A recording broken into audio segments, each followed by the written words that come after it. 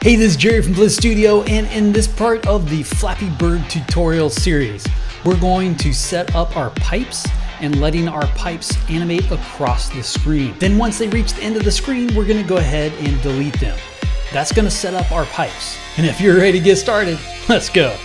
Okay, so here we're back in Unity, and we need to go ahead and set up our pipes. Now, the way we're gonna do this is to go ahead and set up a prefab. And then what we're gonna do with that is we're gonna generate that off screen, have that move across the screen, and then when it gets to the other side, we're gonna delete it. And then anytime the character hits one of the pipes that's on the top or the bottom, that's going to destroy the character. And then if the character moves through the middle, passes through, then we're going to add to the score. So let's go ahead and get this started. And before I set up those pipes, I want to go ahead and change my main camera to be just a solid background. And the way I'm going to do that is just to go into my camera and change the background environment from skybox to a solid color, just so we're kind of going more with the idea of the Flappy Birds look. So he's flapping around in the sky. And we'll add background in another video. Okay, so now that we've got that set up, let's go ahead and start with our pipes. So the first thing I'm gonna do is to add an empty game object.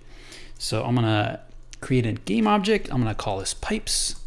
And I wanna make sure it's at 0, 0, 0.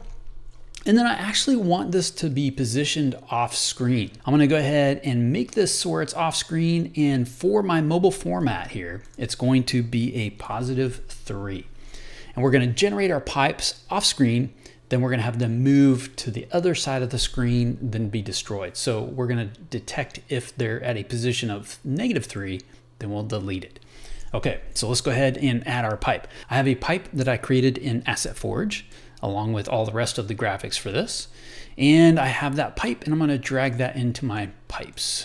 So the size is a little bit on the small side, so I'm gonna go ahead and just change that back to 111, and we are good to go. Now, the next thing I need to do is to go ahead and also set up a collider for this. So let's go ahead and add a box collider. And the reason I'm using a box collider is because the bottom of that pipe is rectangular. I don't want it to be curved like a capsule. I wanna go ahead and if the player hits the edge of that, I wanna go ahead and have that player be destroyed. So let's go ahead and edit the collider. I do want to give them just a little bit of a benefit, make it a little bit easier. So I'm going to take the collider on this and just decrease the size so that it fits the pipe specifically and not worry about the very edge of the collar. All right, so we have that done. The other thing we need to do with our collider is we need to make sure this is triggered. The other thing we need to do with our pipe is we need to also go ahead and tag this. So I'm going to create 2 tags. The first tag is going to be pipe. So that way the player can detect if they've hit a pipe. We're going to create another tag, and this one's going to be pipe score.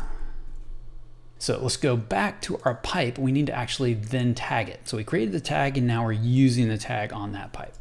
Cool, that is all set up. So let's go ahead and I'm gonna duplicate this pipe. I'm gonna rotate it on the x-axis at a -180 degrees, which flips it upside down. Cool, now I can go ahead and separate these so that they are far enough apart that we can allow the user to get through, okay? So and we can play with this later on in the prefab, but for now, we'll kind of create it something like this. Yeah, that works. All right, the other thing that we need to do is we need to actually create a trigger area in between those pipes. And that's where our pipe score is gonna be. So also within pipes, I'm gonna go ahead and create a cube. So a 3D cube. And you can easily do this with 2D as well. It doesn't have to be 3D, I'm just creating this in 3D. But the same principles apply. So I'm gonna go ahead and just make that at 0, 0, 0. Oops, I'm at a negative. Let's make this a 0, 0, 0. I've got everything at a negative. Let's make sure those are all 0. There we go, cool.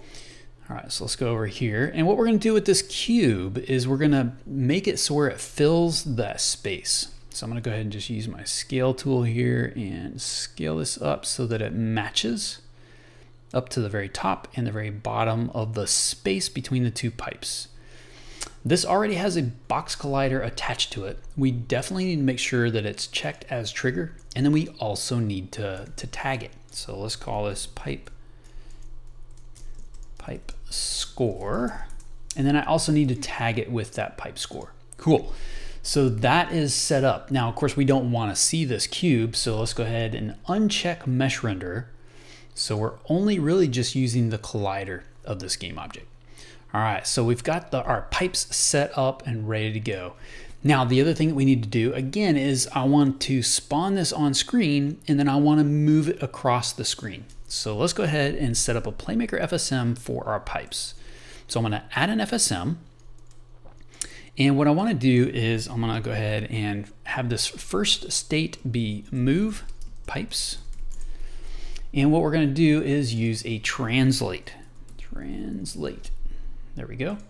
And so what this does is it updates the position every frame per second. Okay. So we want to update it in the x-axis, and to the left is going to be a negative x. So what I want to do here, as opposed to unchecking our variable and then putting in a number here, I want to be able to update that number later on. If I have this hard coded in by setting a number now, then what's going to happen is I'm not going to be able to update that very easily. So what I want to do is I want to create this as a global variable. So I'm going to go ahead and leave that checked, and I'm going to create a new global variable, and we'll call this pipe speed. Cool. And then we're going to go ahead and then use that pipe speed here. Okay, so I haven't set up the pipe speed just yet. I need to go ahead and do that in my global variable. So I've got pipe speed, and now the default value is 0. We're going to have this be a -1. Cool. And we can always update that number later on. And especially since it's a global variable, we'll be able to update that very, very easily. So that's going to actually move our pipes. So what we also need to do is, if our pipes reach a position of -3, then we need to go ahead and delete that off screen. So what we need to do is to go ahead and do a compare. And for us to be able to compare that, we need to actually get the position of our pipes. So the first thing we're going to do is to get position. And we're going to get position. And I need to get the position of the X value. So we're going to create a new variable, and I'll just call this X pause for position. And we want to update that every frame. So we're gathering the information of where our X value is. The next thing we need to do is to do a float compare. We want to compare our current position with -3. So let's go ahead and do a float compare.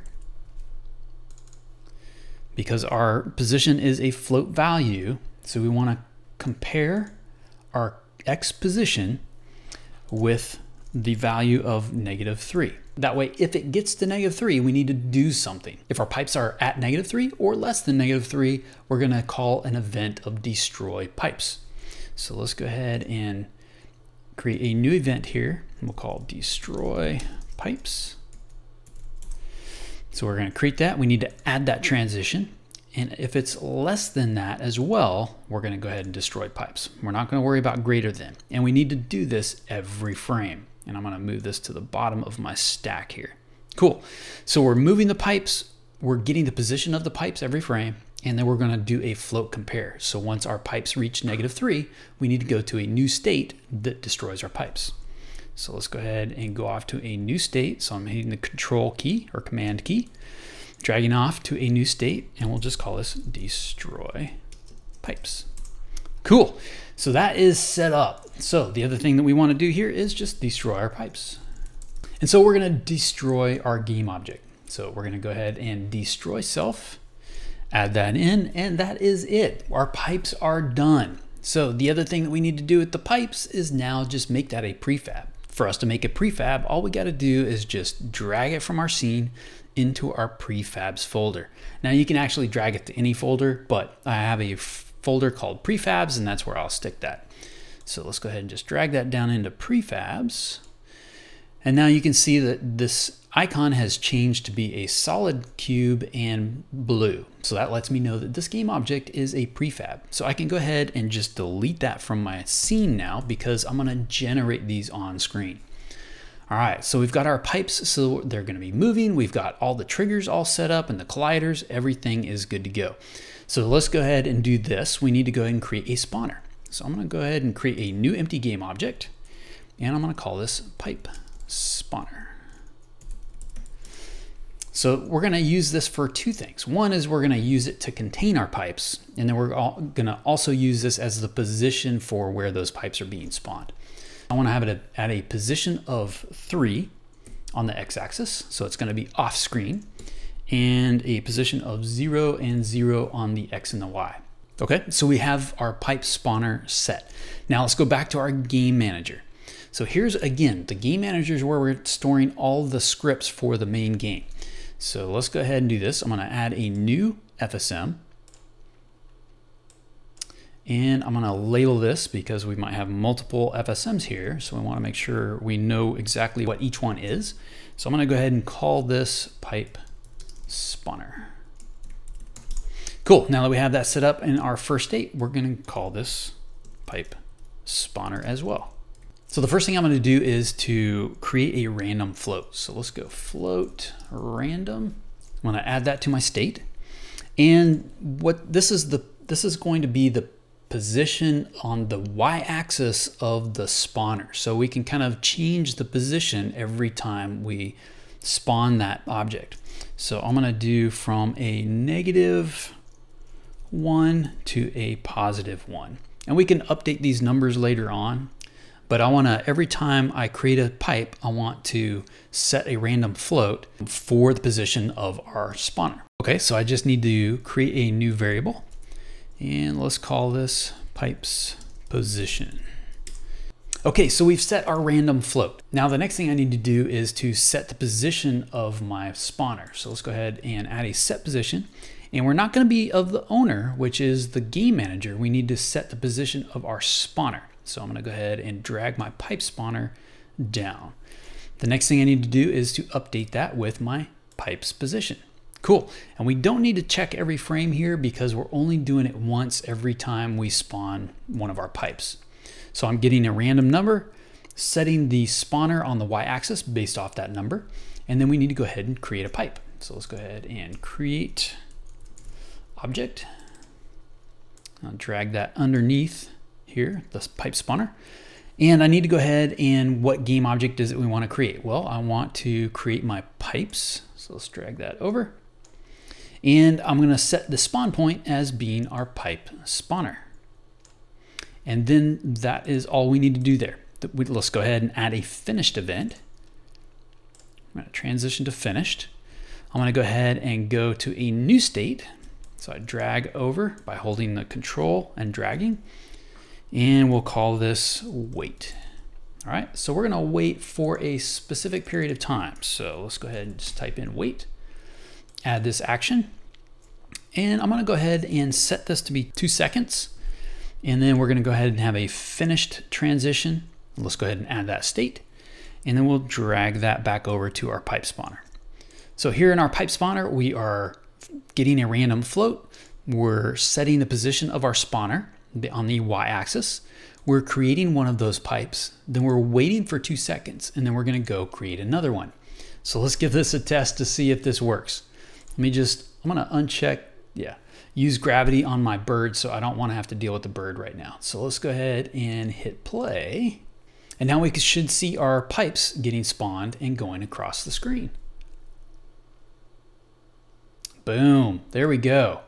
And if we need to, we can always adjust those numbers, but you can see how those are being generated on screen. I think I'm gonna adjust the variable there for the pipe spawn position. I'm gonna go ahead and just decrease this a little bit from a -0.8 to a +0.8, just so they're not as drastic of differences there.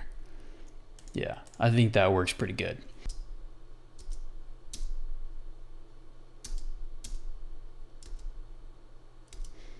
So we now have that being generated. There's some things that I need to update with the bird, but you can see that my pipes are being generated. I'm able to flap around the space. Hey, I hope you enjoyed this particular part of the Flappy Bird tutorial series. We're gonna go ahead and set up detecting our pipes when our player hits them, as well as adding score to our UI. Again, don't forget to hit like, subscribe, and that little bell icon down there so you know when the next tutorial is available. Until next time.